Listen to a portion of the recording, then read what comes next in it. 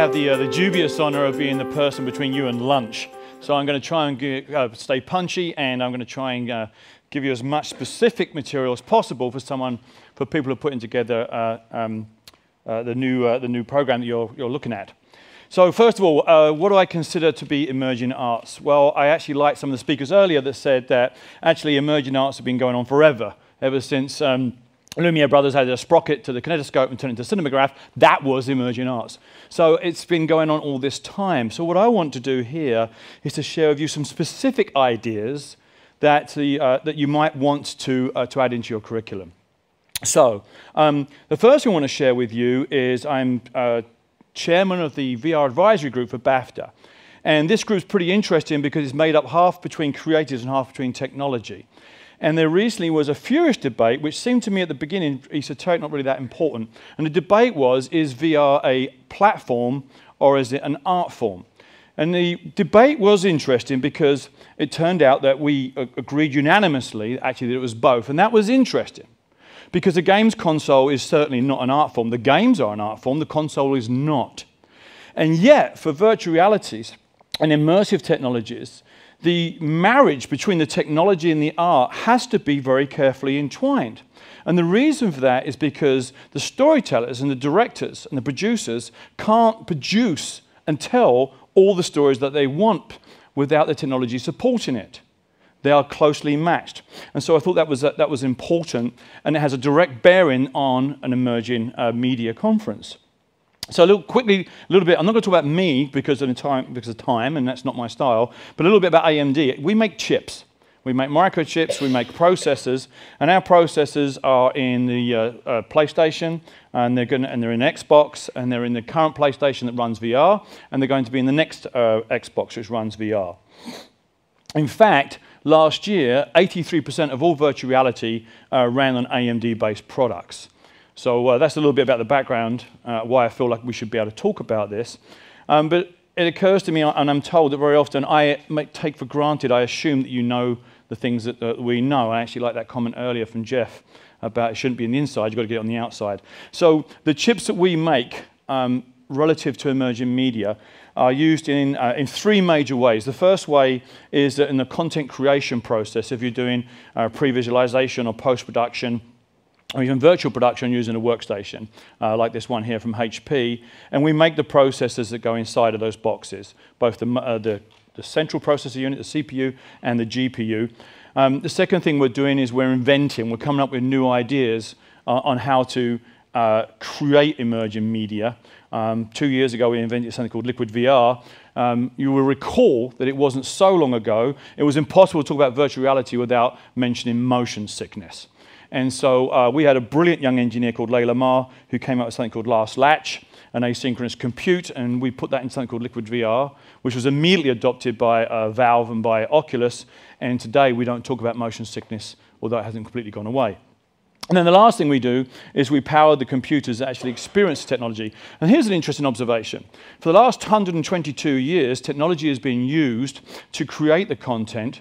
It hasn't been used to consume the content. The consumption of content has involved a rather comfortable chair, or sometimes not so comfortable, and a large screen or a screen in the living room. And yet now for emerging technologies, actually you need technology to consume as well as to create.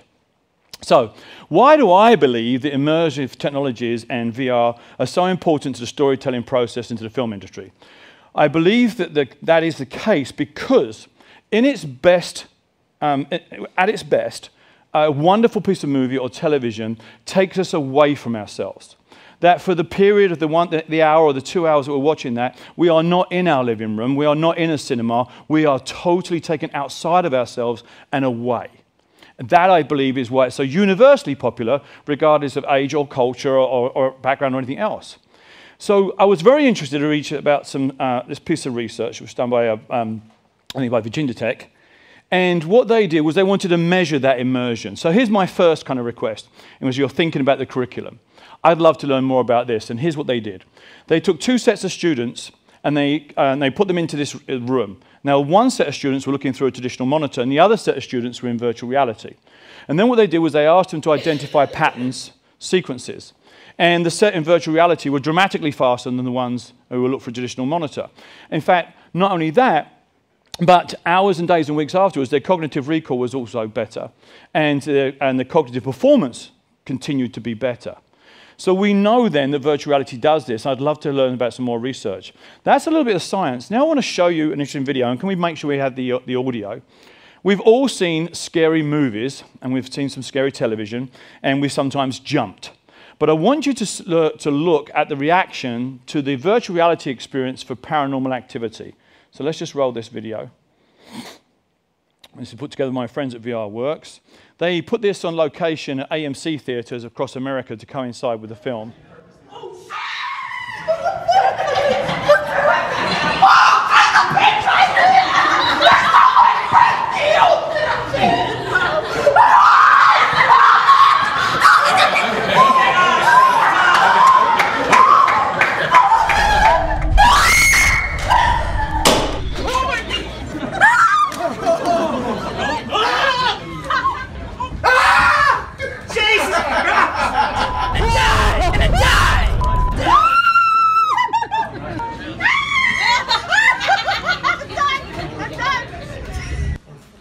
Jesus. Okay. All right. Oh, God damn it! Now, here's the interesting thing. I know I'm being filmed. I am determined that I'm not going to jump because I'm going to be filmed and I know you're going to see it. And yet still, the sense of immersion was so strong that I still couldn't stop myself. And that's what I think is exciting about this medium. But I don't believe yet that we really understand the medium very well. And one of the reasons for that is we always look at new technology through the prism of the old one. And that's why I believe the first movies look like theater plays and the first VR looks like movies, because that's what we understand. And so I want to make this share this observation with you. We have in virtual reality the ability to completely reimagine what I call the Z, or depth. So we know that we have in this medium the ability to zoom far, far out, or zoom far close in. And yet I don't believe we're taking advantage of that, or even beginning to understand it properly, because, quite frankly, how could we? We can only see it amongst the prism of the one that we know. So let me show you a couple of examples here. This is HoloLens from Microsoft, using augmented reality to re-understand about the way the blood system flows. And I thought this is really interesting, but yet they're not going far enough. Because actually you can use this medium to go down to subatomic level, to re-understand the way our DNA strands work. And I think we're going to be able to understand the body in completely new ways we ever thought of before. Let me give you one other example. It's a popular piece of augmented reality from Epson, which can allow relatively modestly trained engineers to do some sophisticated work using augmented reality. And yet, why couldn't they actually design or build a Swiss watch? Because we don't think in these terms. How could we? And I think that one of the things I know that I love about students, so Megan asked me what's most important in that VR, it's the students, because they're not inhibited, they're not held back by the constraints of thinking that we had. And as they use the medium more, they're going to find new ways to explore in it. Now, the other thing I want to do is to share another observation for you, something else I'd like you to consider for your curriculum. The human visual system is very, very clever. And it's much cleverer than any system we've designed for a camera. And the reason for that is, quite frankly, our very survival depending on it. If you can't quickly identify that there's a tiger running towards you in your environment, you might actually be caught by the tiger and die. So, a human visual system designed like that, we can take in a huge amount of data that no camera can replicate. Yet in virtual reality, we can. We can replicate those environments. This is a scene from Battle of the Bastards from Game of Thrones, and it's an enormously complex scene to film. In fact, the scene cost more than $10 million. And the reason for that is the director has to simultaneously do some different things. First of all, he has to continue to keep us connected to the characters that we care about in the scene. At the same time, he has to show you that they're all about to be killed because they're surrounded. And then he also needs to be able to pan out and show you that you're about to be rescued. Very, very complex, a large number of camera angles. In virtual reality, we will be able to take that all in a very, very natural way. So I think when we're teaching about emerging technologies and immersive technologies with the students, understanding the human visual system and the opportunities of virtual reality gives you is very important. And I do work with Dodge Chapman and NFTS, and I am very encouraged by the students who are completely unafraid of not having control of the camera to drive direction. And I think that's really fantastic.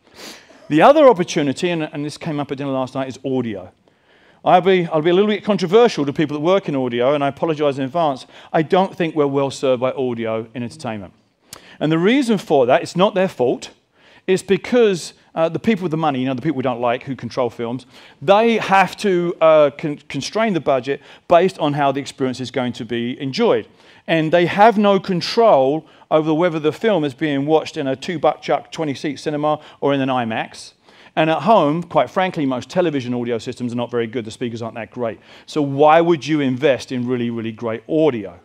And so for that reason, we don't get whispering, we don't get lots of ambient sound, we get very big environmental effects, but we don't get very much occlusion.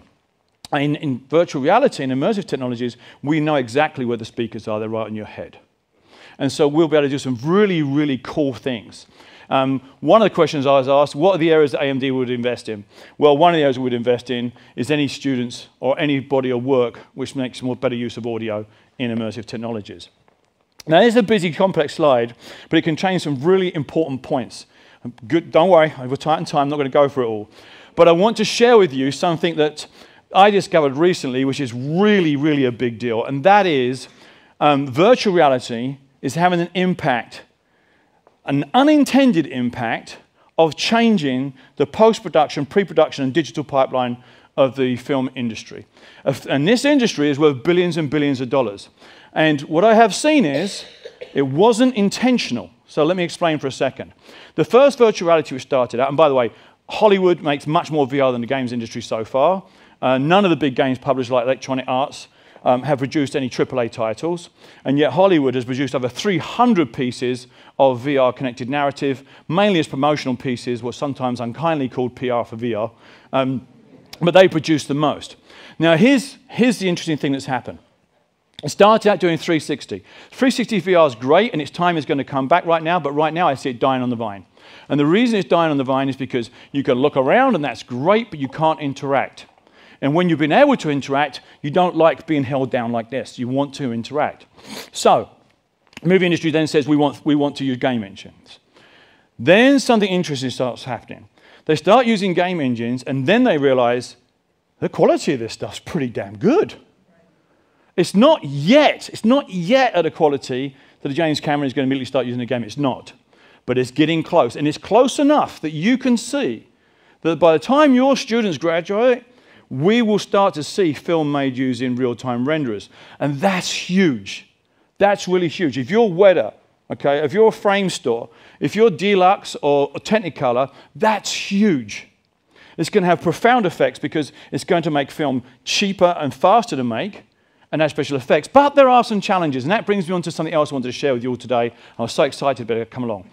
We started out with doing post-production around kind of 1990, and that's a very well-established industry. Then around 1996, we started to use game engines to do pre-visualization. You could save money and time on set by pre-production, you know all this. Then we moved into virtual production. So that's a digital pipeline. Okay, so far so good. However, how do we get actors and actresses and beautiful assets into that pipeline? And so I'm very, very excited about volumetric capture and in particular light field capture. And I think these are going to be explosive areas. The other thing is, if we're going to build virtual reality worlds, unless and until we work out how to build them with millions of people in them, extraordinarily hard. Right now, if you go and play Call of Duty or a Battlefield game, it's about 120 players. That's all we can get on a server together at one time. But if we're going to create real worlds, we need hundreds of millions of people, billions of entities. So we're going to need AI. So I want to show you these couple of areas which I think could be really terrific areas to explore for the school. So the first thing is light field. So Mr. Paul Dubovik is a wonderful, wonderful man at USC and now works at Google. He has done some great, great work on light fields. And what a light field is literally this cage, as you can see, covered inside with LEDs, and you take an actor or an actress and you capture them. Now, all of that is offline today. They're captured completely lifelike. Perfectly great for film, for offline renderers, but not yet anywhere where we could do it in a real-time rendered environment, but we're going to get there. And actors and actresses which are being captured now, Obama was captured. At some point, we're going to be able to take those assets and we're going to be able to render them in real time and animate them. Tons of work to do here, massive computational advances needed, but the competition between ourselves and our two competitors, Intel and NVIDIA, boy, we really hate each other. We are going to compete so hard and fast that we're going to get here much, much faster than you think. So I'm very excited for any research into light fields. Now, I want to show you this. This is a piece of content made by Remington Scott. Remington did all of the animation for Gollum in Lord of the Rings, and McInnes, John McInnes, he wrote the script for Call of Duty. They used volumetric capture for this. This is a VR piece of content. And what I want to draw your attention to is the quality of the animation, because this is in a game engine. This is in Unreal Engine 4. And you can't see it so well here, it's only 720p, but the quality of the animation and of the piece in a game engine, I think is really, really terrific. I'd love to see more work done here too. But now let me talk about something else. I'm going to refer to scripts, but the scripts I talk about aren't the same scripts that you talk about.